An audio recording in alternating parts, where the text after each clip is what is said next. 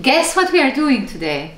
Well, according to my sister, it's called zuppa di pesce, not brodetto. Although my mother called it brodetto all of our lives.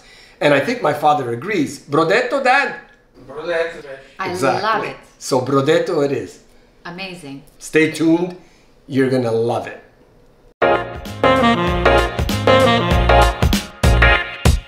And we're back. Welcome to Italian Cooking Unscripted. My name's Anthony. And I'm Anna. And together we're Italian Cooking Unscripted, you say it once. because everything we do is done with a pinch, a dash, or a handful, just like my mother used to do. On today's show, We're gonna make on brodetto di pesce. Brodetto di pesce, which is amazing. fish soup, like we told you just before. This is an amazing recipe that my mother would do. Now, as kids, we weren't so crazy about it because it was fish.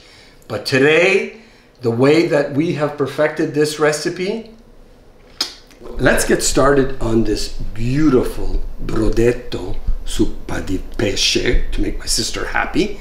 This brodetto is going to be amazing.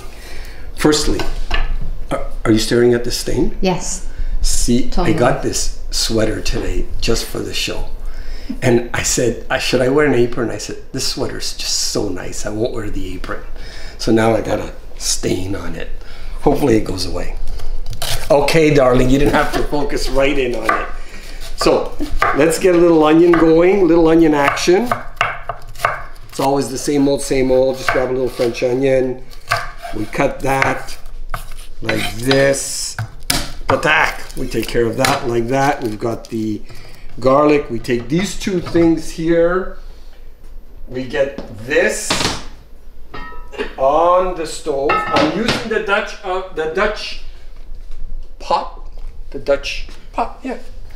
Because it retains heat and it's going to give me a nice, even cooking the way I want to do it, nice and easy. Now, I did heat it up a little bit, so the oil is going to be not angry, but angry-ish. But not angry enough to cause me any problems. In goes these beautiful garlic and onions. Grab my mom's favorite tool. Stir that around a little bit. Let that do its magic. Now, what are the ingredients to a zuppa di pesce? Reality is there's so many things you can put in it. But what's so important, of course, is the quality of the fish that you're going to put in. But you can even get away with some cuts that are a little bit kind of like end cuts and stuff like that, because it's going to nicely simmer in there really, really nicely. So variety makes the difference. And just putting it all together and being just a little patient, but it will cook in no time. You will see as we get this going. So this is sauteing inside. Now, we're going to put in a sauce. The sauce that we want cannot be a very thick sauce. Now, while I am using passata here, I'm going to put a little bit of it, not that much, because I'm going to dilute it. And then I've got my beautiful favorite muti, the cherry tomatoes for sweetness. So delicious. Absolutely my favorite. It goes everywhere. Oh boy, I hope I didn't get it on my shirt. No. On my sweater. All right. So we got those in there. Stir these around a little bit. Okay. And let them simmer a little bit. Yeah, we're gonna, you know why? We're gonna get it to simmer a bit, so when we squirt these, I don't ruin my new sweater completely. So we'll get it nice and warm, and then we'll break these. The simmer process will start, and we'll start adding a few ingredients. And quite frankly, the fish goes in more toward the end, not at the beginning. And that's, my mom used to do that. She used to put it at the beginning. And I mean, this is kind of the way she had learned it. But I looked around a little bit and I said, you know what, getting that fish to a state where it's not overcooked is really, really the objective. So that's why we're gonna get the fish in toward the end of this. And I gotta get a bourbon because there's not much to do, really. We're starting to see a slight simmer, ever so slightly. Very important to salt this. A generous I don't amount see any simmer there. I said an ever so slight simmer. And pepper boy. Put some pepper in there. And now we're gonna get this going to a higher, but I think I've got enough warmth to attempt.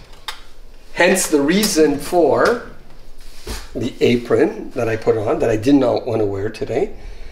Yeah, no, I've got minimal squirt action.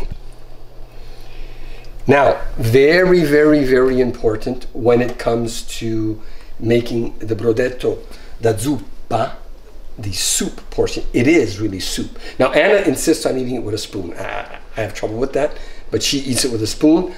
I eat it with a fork, and it's not quite a soup consistency that you would slurp with a spoon. And a fork has a little bit of trouble, but you use the bread to do the scarpetta as you're eating it, which makes it even better. And we got some fresh bread. Okay, I got them all squirted, all squished nicely. So simmering process is going to get a little higher, so we can cook this. I'm going to add, ooh, I almost forgot. Remember, we go for that box, the economical, but it works. It works. Let's be generous with this because we got to get it a little soupy. So we'll put it in. Okay. And now, that's it. It is going to be simmer time again. You let it simmer for how long? I'm going to let it simmer for probably about 10 minutes. Mm-hmm. Then I'm going to start adding, I find this is, I was going to say a secret ingredient, it's not, but the Portuguese put it in. And I love putting chickpeas in it. I find it really gives it a nice texture. So we'll put in chickpeas, and then black olives, we put that in, extra flavor. It all starts to infuse together. The fish goes in, full infusion, delicious. We all eat. My father is so hungry. I'm so bored. I really am. This is so easy to make. Look at the simmer action going. That is really nice. And actually I tasted it and it's amazing. So what do I put in? Let me open the can. One shot opened it. These are canned chickpeas. No big deal. It's not like we're having hummus or anything. The olives, I like any black olive in here. These are Kalamata. Now we've got the base going really, really, really nicely. And I'm gonna put in some, I think, parsley. Yes. Right, love? And so, guess what? We don't have any fresh parsley. Did we cover it on Harvest Show parsley, or we just did it on our own? We did it on our own. Oh, okay. We should have done it on Harvest Show.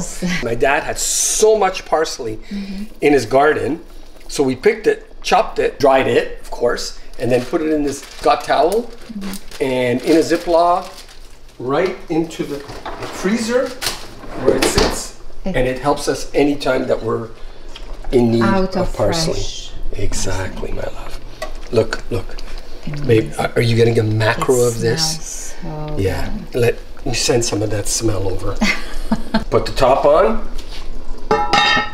Next step, the fish. We eat.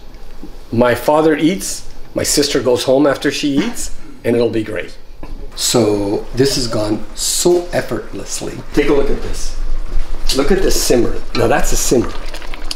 You see the consistency we're talking about? Now so good. That's why I need a fork, because you got to grab all this goodness on a fork. And the fish. So here's my little secret. Now this is me. You can use pretty well any type of fish in the brodetto. I've even used salmon, and it's delicious. But my favorite of all favorite is cod. I don't know, I like the texture, the consistency, and the taste of cod. So what I do is I go to my fishmonger, who I know, and I say, listen, give me more of the ends. People tend to want to have the, the juicier part of it. I take those, very good. But you can do it, secret, frozen too. I have done it, fantastic. Because today, look, the fish, they fish it, it gets on a boat, it's flash frozen. So it's not freezing kind of like, I took a steak home, I thawed it, and I threw it back in the freezer. Flash frozen stuff is fantastic. The fresh stuff is fantastic too. I got myself some clams. I love clams. And these are going to be delicious. And of course, shrimp, because that's the favorite of Anna and my sister. They love shrimp. But for me, it's the clams first, the cod, and then the shrimp. So what do? They all go in, but at different times. So let's put in the cod first. I put them in pieces. Absolutely. Not a problem at all.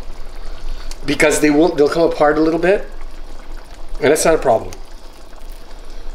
So we'll put those in. Shrimp will go at the end, at the same time as the clams will go in. I'll put the top back on a bit, just to get it to cook through and through. But at the end of the day, it's fish. It doesn't have to cook much, unlike what my mom thought. So let that cook, let the steam cook it through every axis. That's the beauty of it. So we'll do that, and then the other ones go in, and then we eat. Nice. Can I say something? Please, love. Your shirt, it matches with the pot. Thank God you said that. I thought you said I had another stain on my beautiful shirt that I'm so proud of. I'm in a rush. I'm in a rush. What's happening? Take a look at this, darling. Look at this beautiful. Look how it's cooking so lovely. Wow. Now, let's drop in the clams. You want to know what kind of clams these are? I have no clue. Shrimp. Everybody loves shrimp. Oh, I'm going to do it this way. Get that all in there. All the shrimp right in there. Now, nice. What do? Move it around. Yes, it's going to break the cod. Don't worry about it. Not a big deal. How do we know when it's done? Well, the clams open up. We know that. We want that sauce to get in the clams too. Here's the fish soup. Here it is. Cooking in its final few minutes. Oh, nice. I will put the top back on. Why? Infusion, my favorite. So here it is. What a beautiful dish. Rita, come closer. Isn't that beautiful? This is an amazing zuppa di pesce or brodetto. And I'm with my favorite people. My dad, who is the most wonderful person in the world. I wish you could meet him. And my wonderful Anna. And my sister, who I love dearly, standing behind the counter. Could you at least say hi so they know you're real? Just hi, Rita. She won't even say hi.